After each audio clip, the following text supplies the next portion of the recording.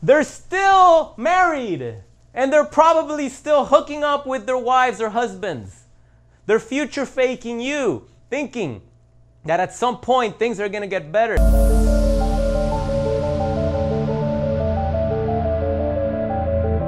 Hey, what's up? Welcome back to Psychopath Exposure. My name is Kita, and we talk about narcissists, psychopaths, and toxic relationships here in this community.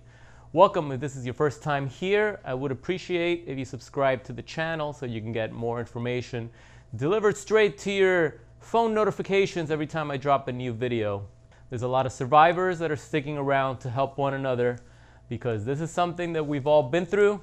The patterns are the same, only the names and the faces have changed. So it's always helpful to share your stories, get the validation that you deserve, and help other victims of this narcissistic abuse to rise out of this entanglement. And realize that life really does get better when you come out of this at the other side. That's a guarantee, but you have to do the work. So today I'm going to be talking about future faking. Future faking is just another act of manipulation orchestrated by narcissists, psychopaths, and toxic people. It's an act of manipulation that they use, it's a technique that they use, sometimes unintentionally, sometimes just at a subconscious level. It's just in their nature to do this type of thing. But it's manipulation. But it's done in order to keep you around, in order to keep their narcissistic supply, whoever it is that they're using at the moment, whoever is providing them with whatever resources they need, whatever it is that they have you in their life for, they want to make sure that you don't go away. So they make empty promises. It's called future faking. They promise you this incredible future. They paint this scenario of how things are going to get so much better if you just stick around for a little bit more, if you just give them one more chance. And they promise they're going to make changes. And they promise that things are going to get better. That when they cheated on you, it was just a phase that they were going through. It was just a phase. I was just infatuated with that person. But now I know. Now I know that I'll never find what I found with you in anyone else. Now I know that I don't love that other person. Now I know that I only have feelings for you. Now they start telling you dumb shit like that. It's just future faking. You see, we have to look at this for what it really is. Why is it that people stay in toxic relationships with narcissists, with psychopaths? Why is it that we put up with infidelity? Why is it that we put up with blatant acts of manipulation, gaslighting? Why is it that we put up with these feelings of anxiety that you have around your partner? They're supposed to be your person, and yet when they're around you, you have this upset stomach. When you're having conversations, you're a little hypervigilant. You know they're not telling you the complete truth. You're not at rest. You're not at peace. You're on edge. You're walking on eggshells. Why is it that we stay with these predators? You really have to take a deep, hard look at the reasons why you would put up with unacceptable behavior, with this type of abuse, with people walking all over your boundaries. And for a lot of people, it's that fear of being alone. For some people, it's just that desperate need, that desperate desire to have a romantic partner, to have someone that they can say, hey, yes, I have a girlfriend, I have a boyfriend. This relationship is moving forward. We're gonna get a house. We're gonna have children. It's just to know that they're not going to be alone forever, because the thought of being alone in old age is scary. The thought of being alone, period, is scary if you don't have an active social circle, a kick-ass life where you're so present to the moment. You're so excited with the things that you do. You wake up, you tiptoe out of bed because you're excited to start your day because you have a lot of cool things to do. Even if a lot of those cool things is work, but you're in love with your work. You're in love, you're passionate with your work. So you're excited to get to work. You're excited to be busy. You're excited to do things. You're not constantly checking your phone, seeking validation on Instagram, seeing if people liked your photos, seeing if people on WhatsApp are texting you. You're too busy for that nonsense. You have a life. You actually have a life outside of that black mirror that you hold so close to your heart. Yes, that's right. We're talking about your phone. So you put up with abusive, unacceptable behavior from people that clearly don't have your best interest in mind. Selfish, toxic, disordered, sometimes evil individuals that we like to call psychopaths, narcissists. Why else would you put up with the things that they do? How much do you have invested in them already? Time? That's a sunk cost. That time is lost already. I don't care if it was a year, 4 years, 10 years. That time is gone. The only time you have, it's really the time in front of you now. What are you going to do with the time you have left? No one knows how long they have to live. Why not make a change, right? Why not make a change and do something for yourself where you can experience better things in your life? Why stay with people that make you miserable? Why stay with people that give you anxiety? Why stay with the same person that created your PTSD, your post-traumatic stress disorder? Why stay with the same person that time and time again has lied to you, cheated on you, abused you, gaslighted you? In some cases, in a lot of cases actually, triangulated you with their new supply. That's right. And yet, they're able to paint this beautiful future scenario of how better things are going to be between the two of you. All of a sudden, they want to get married. All of a sudden, they're in love with you. All of a sudden, they want to have kids with you. All of a sudden, they want to take on your problems. All of a sudden, they want to give you everything they refused to give you before. All of a sudden, they're turning a new leaf overnight. They're promising to turn a new leaf overnight. Now remember, these are just words, not actions. It takes time to build that future faked idea that they're selling you on. It takes time. You can tell someone, yes, within 6 months, we're going to be married and we're going to have a house and you're going to be well in your first few months of pregnancy already. You can say that. You can say that. But what are you actually doing to prove that those wheels are in motion?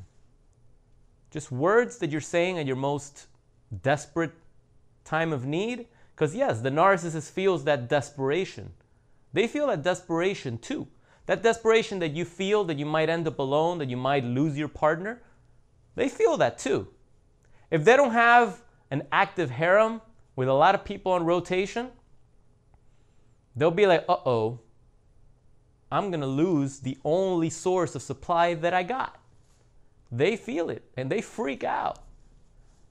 They freak out. All of a sudden it hits them like a ton of bricks. That's why a lot of times they hoover. At first it seems like they don't care because they have someone else. But when they screw that up, because they always do, then they sit home in their darkest hour and they're like, damn, I can't just call this person anymore and just go spend the night and get whatever and get my needs met. I can't do that anymore because damn, I screwed that up. Well, let me try anyway. And if they know that you don't know what they are, if they know that time and time again, they could just show up at your doorstep again or just call or text you, say a few lines that you want to hear, get you all riled up, get you all heated up, sweet talk you, before you know it, you're back together. If they know that they can continue doing that to you, they're going to keep doing it. Why would they stop?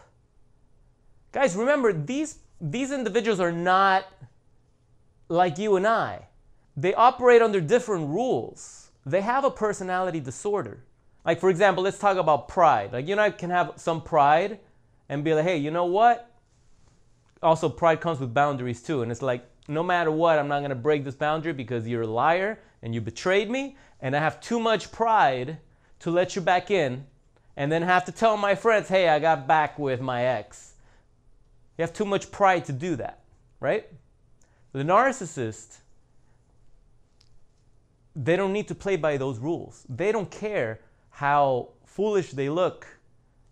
If they want something from you, they're going to do whatever it takes to get it. Remember, they're snakes. They're soulless snakes. They play a game. They wear a mask. It's a facade. Deep inside, they know that they're manipulating you. Deep inside, they feel powerful. So even though on the outside, they're looking weak and they're crying and they're, crocodile tears and maybe some fake apologies here and there, telling you what you need to hear, allowing themselves to be under you and letting you have the power seat. Deep inside, they're laughing because they're like, I'm getting what I want. It's like that child that throws a fake tantrum when the parent denies them of the cookie or a toy or whatever it is that that child wants. And they instantly turn it on. And the parent that just doesn't want to hear the tantrum, they're like, okay, here, just shut up, here's your toy, here's your cookie. And then the child just turns it off. Instantly. The kid doesn't care that you think that, oh wow, you manipulative son of a bitch. They're not thinking about that. All they know is that, okay, if I throw a tantrum, if I start to cry, mama's gonna give me what I want. That's the pattern. I want that, do this, get that. Okay, got it. That's the pattern. A to B. Easy, simple. That's what a narcissist does. That's what they do. That's why they continue to win. That's why they continue to come back and obliterate all the progress that you've made on yourself when they were away. Haven't you noticed how much better you feel when they're gone? And let's not confuse that with the trauma bond withdrawal symptoms that you feel. Let's not confuse the two. Better as far as your life does get better. For some reason, things start falling into place. Everything just starts working out. You're just dealing with the withdrawal symptoms from the trauma bond. And sometimes it feels like it's worse when they're gone. But if you look around you, things start getting better. When they're in your life, there's this dark energy. Things break, right? Pets die. You lose your job. All this negativity just manifests bad shit all around you. And the minute they're gone, you start noticing like, wow, I got this promotion. Wow, I met this person at a coffee shop. They were amazing. And it was exactly what I was looking for. Like I had this problem and this person hadn't heard from me in like 2 years, just called me and they're going through the same thing and they gave me the answers I needed and everything starts lining up and lining up and lining up. And then the narcissist shows up again and bam, all the work you've done just turns into crap. Narcissist shows up again, you take them back, you get entangled back into that trap and all the work you've done is gone. You're like, I can't believe that I'm back in this same toxic cycle. Once again, knowing what I know, I'm back in hell. How did that happen? Well, how did that conversation go? What did they promise you? What did they tell you that you wanted to hear? I bet you it was future faking. Were they cheating on you? Was there another person? Was there another player in the game? What did they tell you about them? What were they telling you all this time? Oh, they're leaving the company. They're gonna leave. They're getting another job. They're leaving in 2 weeks. In 2 weeks, they're leaving the company. We won't see each other anymore. Can you wait 2 weeks? Just give me space for 2 weeks. Why? So you can be knocking boots for 2 weeks every day behind my back? Go fuck yourself. Oh, they're moving to another city. We're not going to see each other anymore. Unless you decide to get in your car and drive 3 or 4 hours to see them. Oh, they're going through a cocaine addiction and I need to be there for them because I'm not just going to abandon them. They need me. Really? They need you. So this is a new source of supply that just came into the game. All of a sudden they need you more than I need you. Have you ever experienced that? How does that make you feel when you're toxic, evil, disordered, narcissistic predator of a partner that you thought was your person? How did it feel when they're sitting there watching you suffer, watching you going through all this anxiety and turmoil in your mind, and they're telling you, just give me a few more weeks so that I can sort things out and take care of that situation and be there for them because they're going to leave the company and then it's just going to be me and you forever. Like, who the hell's going to believe that? And yet you do. You believe it.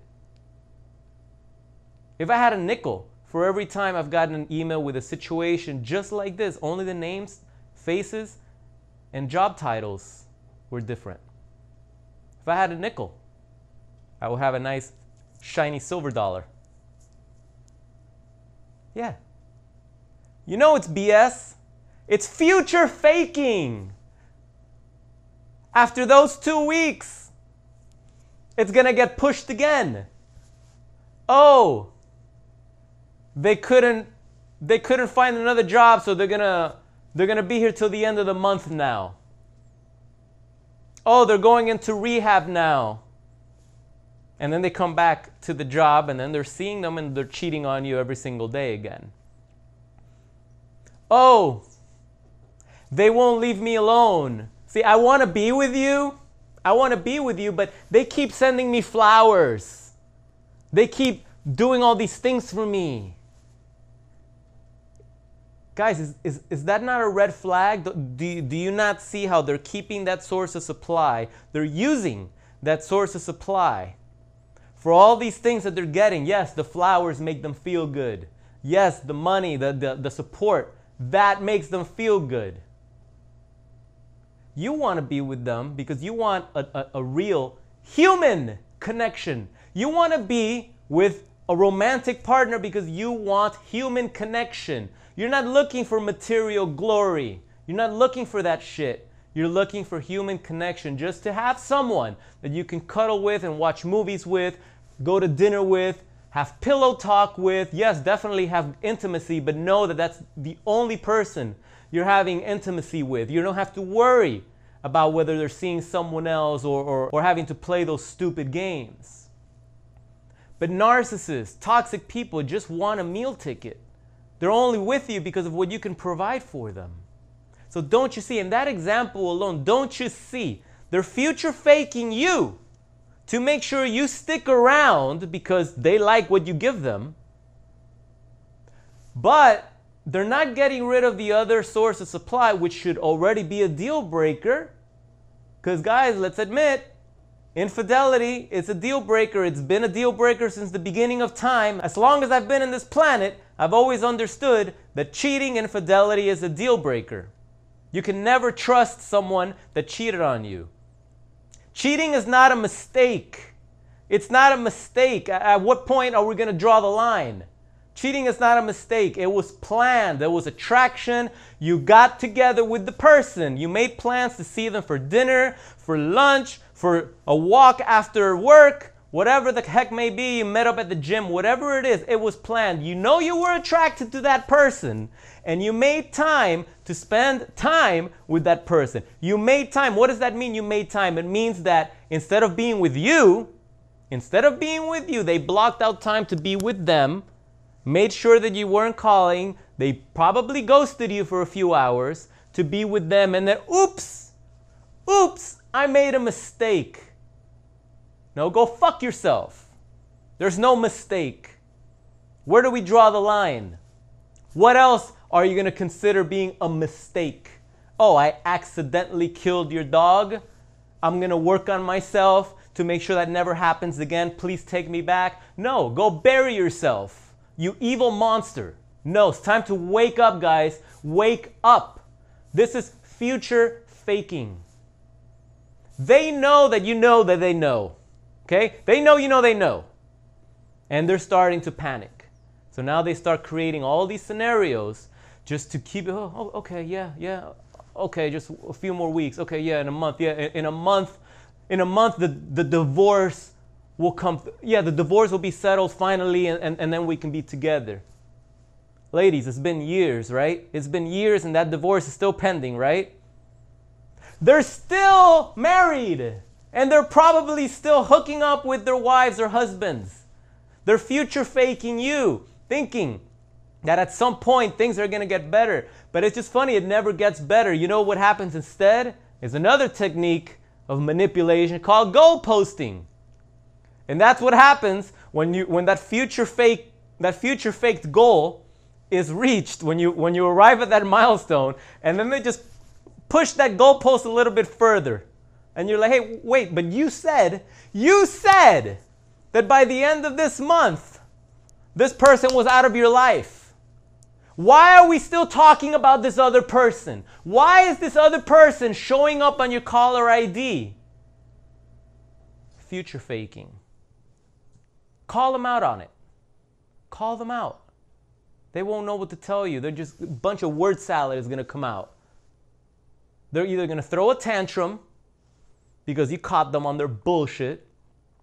They're going to talk all sorts of word salad. Word salad is when they say a bunch of nonsense for 2 hours and nothing is solved, and you don't even know what the hell they're even talking about. They don't even know. They're just yap. It's to weaken your mind. It just weakens you because you get drained. Remember, you're listening to poisonous words by a snake. You're being poisoned. Your brain is being turned into mush when they word salad you. And I'll do a video on that because, these narcissists do that all the time. All the time. Call them out. Call them out on the bullshit. You got to start taking action and taking steps to empower you again. I know a lot of you are scared to confront your narcissist. I know a lot of you are scared of being alone. You're scared of, oh my God, what am I going to do? What am I going to do if they actually leave me for real? You might actually be happy. You just don't know because you haven't experienced it yet. All you've experienced have been this toxic cycle, this trauma bond over and over and over again. You're addicted to them. You're just addicted. So you buy into the bullshit. You buy into the future faking. You buy into the empty promises. You buy into the goal posting. But nothing ever changes, does it? Nothing ever changes. If you were to talk to the other supplier, you'd realize they're doing the same thing to them. Just a little nuanced here and there. It's crazy. But it's true. And you know it's true. You know it's true. Your soul is screaming at you. You know it's true. You're just too scared to end it. What if I told you that life gets better on the other side of this? Would you believe me?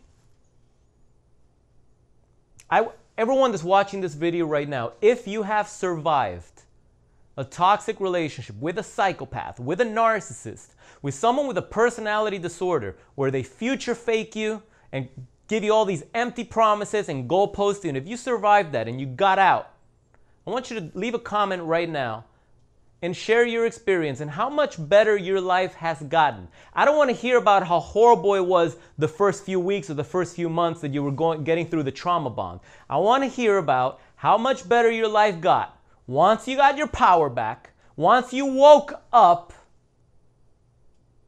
and you started living your life the way you used to live it before you got entangled with this poisonous snake. Because let me tell you, there is a light at the end of the tunnel, but the psychopath blinds you. It blinds you so you can't see the light. It fogs your brain. It clouds your vision with darkness so you can't see the light. It lies to you. They tell you there is no light. You're not going to meet someone better. If I'm gone, you'll never meet someone like me. And you believe it. You drink the poison. You believe their lies. You buy into the future faking. And then you ask yourself, how in the hell am I still in this shit?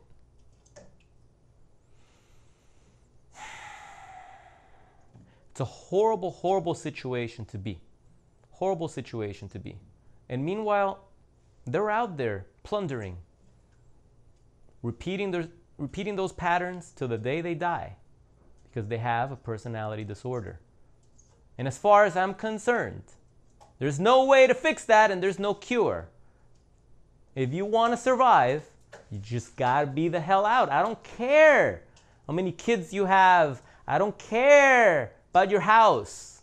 If you want to be happy, joyous, and free, if that's what you want, listen to what I'm saying. If that's what you want, you cannot be entangled with these predators. It doesn't work any other way.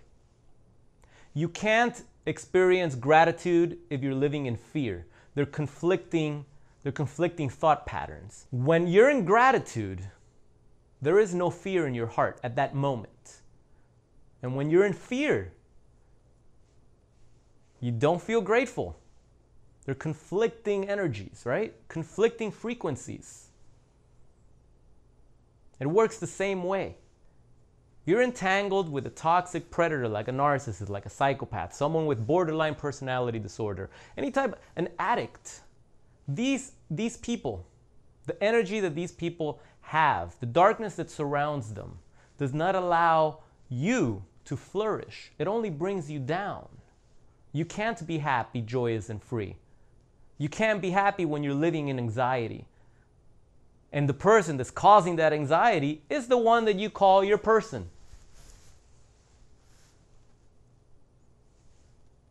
You know the logic is there. The writing's on the wall. You're just emotionally attached to them, that's all. That's why people don't understand this shit. Unless you've been through this and you understand, holy crap, I'm emotionally attached to this abusive piece of shit. Logically, I know they're no good for me. Their entire existence, their lifestyle just doesn't work with mine. And yet I can't stop thinking about them. I can't stop letting them take advantage of me. I can't stop. But you're going to have to. Because this cycle will continue to repeat itself over and over and over again. The time is going to pass anyway between now and whenever the final discard happens, because there does come a time where they just totally crush you. And then they leave you to rot. And they want nothing else to do with you. And there's no more hoovering. Don't wait for that to happen. Don't wait for that day to arrive. You got to do this preemptively. And let me tell you why you got to do it preemptively. There's just something about knowing that you're in control and that you are responsible for your own outcomes in life. It feels kind of shitty to know that you were discarded, but it feels a lot more empowering when you know that you discovered that your abuser was manipulating you, was scamming you, that you were duped by someone you trusted, someone you loved, but you wisened up and you preemptively ended and severed that entanglement before things got worse. And when you do that, then you'll know what it is to really be in the power seat. In the power seat of your life. It's a good place to be. You can dictate your outcomes. You can dictate your future. You no longer need the narcissist validation, which they never even give you, but you no longer need their approval or their presence in your life to flourish, because it was all fake. It was all one big future fake. If you need help getting through this situation, if you need a slap in the face, figuratively, not literally, figuratively, reach out to me at info@psychopathexposure.com. I do have a private one-on-one coaching program so we can work together. We talk about the stuff that's going on. I can really help you get focused here. I can really show you the things that are going on in your relationship. I can really call out what you know to be true, but your emotions are clouding your vision. I can be that voice of reason. I work with a lot of people. I've worked with hundreds of people. And you'd be surprised how rapidly change starts taking place in their life. Because this is all about change. We've been stuck in the situation because we were afraid of change. We were hoping for positive change to just miraculously happen. Doing the same things, expecting different results. Always living in fear. Oh, well, if I do this, I'm not going to have them anymore. Yeah, that's right. You're not. You're not going to have the abuser anymore. Doesn't that sound amazing, really? But if it doesn't sound amazing, if it makes you sad, if it makes you cry at the thought of not having this abusive, manipulative liar, cheater, deceptor in your life, is that even a word? I think it's a word. I think it's a transformer. But if it doesn't get you excited to be rid of this person, to end this relationship, you're probably trauma bonded. Probably trauma bonded to the psychopath or to the narcissist. And we can work together on that. Because I've been through this. It's the worst thing that ever happened to me. But I found my way out. I worked with a mentor myself. And it was just incredible how quickly life started getting better the minute I distanced myself from these abusive predators. Because that's what they are. They are predators. They are. And they've convinced us that we're their prey. They've convinced us that without them we're nothing. But that's not true. That's not true. It's all smoke and mirrors. It's all smoke and mirrors. That's how they survive. They survive through lies, through deceit, through future faking.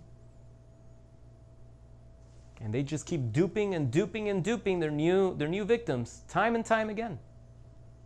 So if you're ready, if you're serious, you really want to work together, and just visit my website, psychopathexposure.com/coaching, or shoot me an email, and I'll get right back to you with details on how we can schedule a private one-on-one coaching session, and we can start working together to end this nightmare.